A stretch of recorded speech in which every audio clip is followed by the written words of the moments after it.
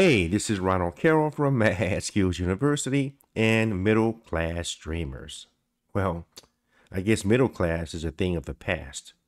American families, people struggling to pay their bills with inflation. There's talk about seniors who worked all their lives and retired, and in retirement they're realizing that they can't afford to retire.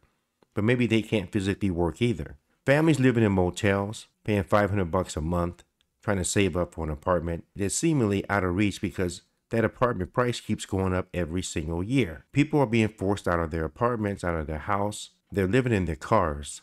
We're talking about hardworking Americans who want to work. When it comes to the homeless, there are homeless and there are chronic homeless. I can't help the chronic homeless, but we can help people who want to help themselves. We're going to have millions of people who are homeless in the next 20 to 30 years. We're going to have over 1 million people out there with mental illnesses that are homeless, most of whom will be off the grid. Can't even count them anymore. The number of homeless people in America has risen substantially since 2017.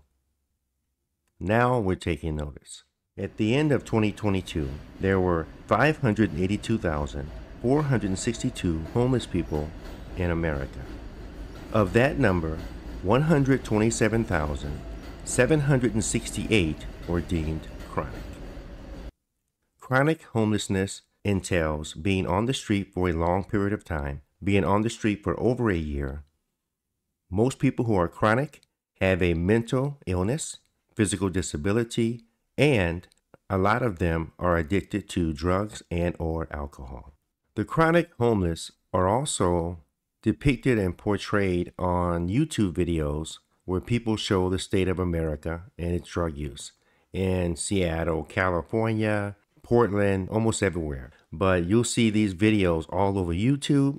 But I just want you to keep in mind that that's 1/3 of the homeless populations. Because remember, all the homeless families, most of them are in shelters. You have to be relatively clean to go into a shelter or they won't accept you. You can't go in there high or drunk. That's why 65% of the people who are chronic live on the streets. With that said, that leaves us 421,392 homeless people in 2022 who were not chronic. In that number, you will find 161,000 families, over 33,000 veterans, and over 30,000 unaccompanied youth. What causes homelessness? There's a lot of reasons. Domestic violence, a bad divorce, losing your job, your rent is too high all of a sudden. But 64% of the people who are homeless, it's been reported that it had to do with some type of addiction. Other reasons include divorce, domestic violence, bad family situation, you had a medical problem, couldn't pay your rent, lost your job. There are a lot of reasons other than addiction, but that is the leading reason why people become homeless. And I know advocates don't want me to say that.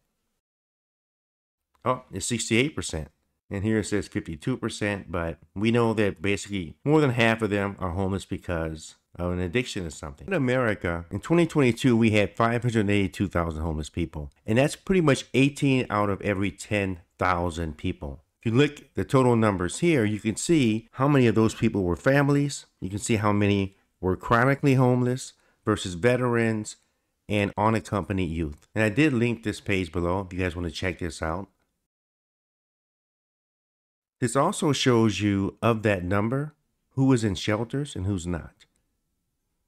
So as you can see, a lot of the families are in shelters, but look at how many of the unaccompanied youth are not in shelters. How about the veterans?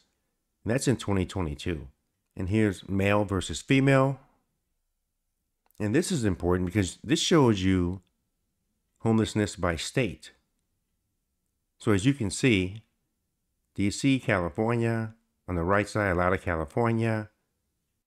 This is important. This shows you what states are hot. So California is number 1, New York is number 2, and Florida is number 3. And the redder it is, the higher population of homelessness you have.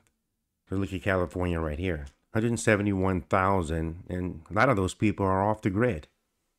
You know, they're chronic. So there's way more than that. And people show up there every single day. And there's videos out there on that if you want to see what it looks like.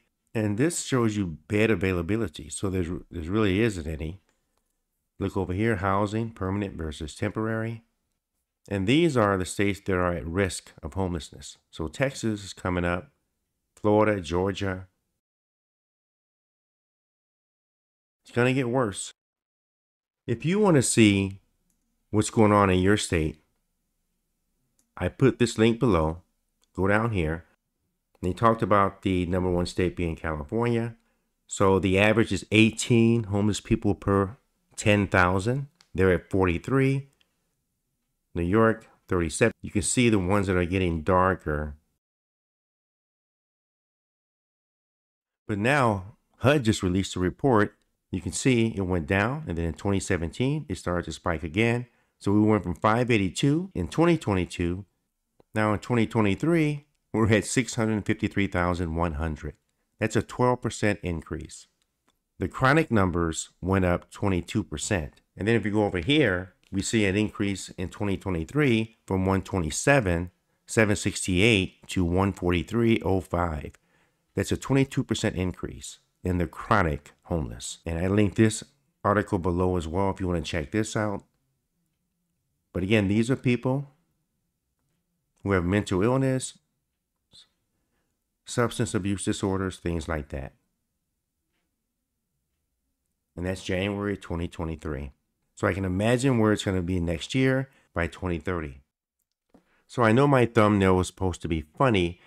And if I actually took the 70,000 difference between 2022 and 2023 in homelessness, and that's 12%, but that's 70,000. So if I did that until 2030, that will put us at about 1 million homeless people.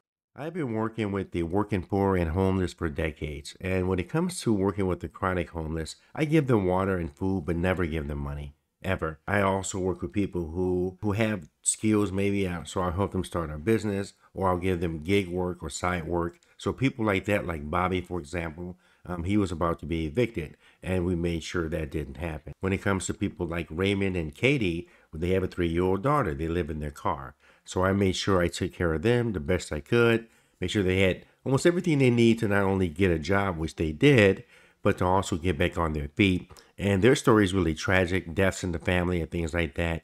But they don't do drugs at all, and they don't drink at all. So check their story out. Then there's other people like Jerry, who went through a bad divorce. And there are people who were hooked on drugs who got off of it, like Maria. So there's a lot of stories out there when you start talking to people. And you talk to people who aren't chronic. Now, maybe people like Maria were chronic at one point, but now she's not. Those are the homeless people that I like to help, and people who are working homeless.